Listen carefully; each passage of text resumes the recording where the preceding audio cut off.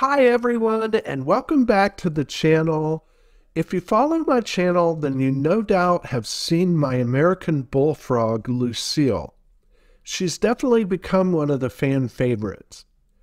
And today I've been doing some maintenance on Lucille's paludarium. The pump stopped working, so I did a water change and replaced the pump.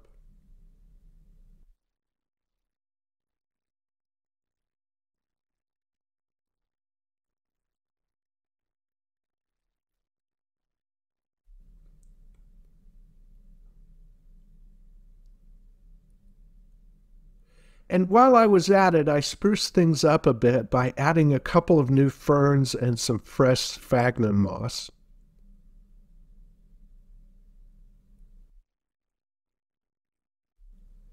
And of course, when all that was done, Lucille plopped her big fat ass down right on top of this new fern. Lucille can be really hard on plants and sometimes wreaks havoc on this paludarium. But he's a beautiful frog and I love taking care of him. But that's not really what this video is about. I try to vary Lucille's diet as much as I can to give him some different types of nutrition. And one way I do that is to give him some fish to eat. Every now and then I stop at the bait and tackle shop and pick up a dozen bass minnows. And then I just let them loose in the paludarium. For adult bass, tadpoles and baby frogs are one of their favorite foods.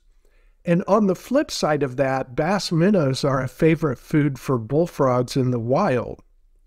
Both of them breed in massive numbers, and it's a relationship where they each keep each other's numbers in check, and the strong survive to eventually breed again.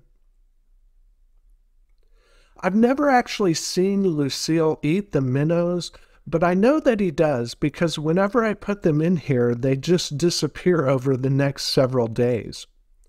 Occasionally, one or two of them die and I have to fish them out and dispose of them.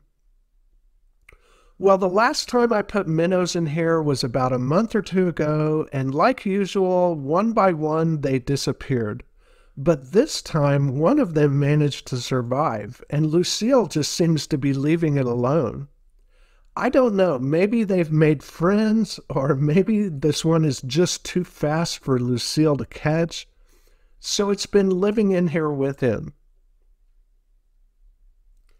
I don't even feed it, but it seems to be doing fine, eating the occasional cricket or earthworm that drowns in the water. I've even seen it eating on pieces of broken down leaves and Lucille's shed skin. So in a way, it's helping me keep the paludarium clean. There are lots of different species of bass, and I don't know what this one is. The bait store just has them labeled as bass minnows. The most common species of bass in Indiana, where I live, is the largemouth bass. And according to the Indiana Department of Wildlife, an average largemouth bass grows to a length of 13 to 16 inches and weighs from 1 to 3 pounds. But some can even grow to 7 or 8 pounds. So I'm sure I'll eventually have to scoop him out of here and set him free in a pond or lake. I really didn't want a pet fish.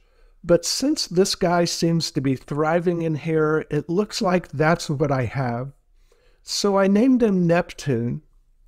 But I have to admit, I'm enjoying watching him live in the paludarium with Lucille, and he seems to be pretty happy in here. So I'll continue caring for him just like all the others in the reptile room. He's even inspired me to think about what other things might be able to live in here with Lucille. But I don't know what that could be. Both bullfrogs and bass will basically eat anything they can get into their big mouths. But I have thought about maybe trying to add a crawfish. So that's all I have for today. I hope you enjoyed meeting Neptune. Don't forget to like and subscribe. and I'll see you in the next video.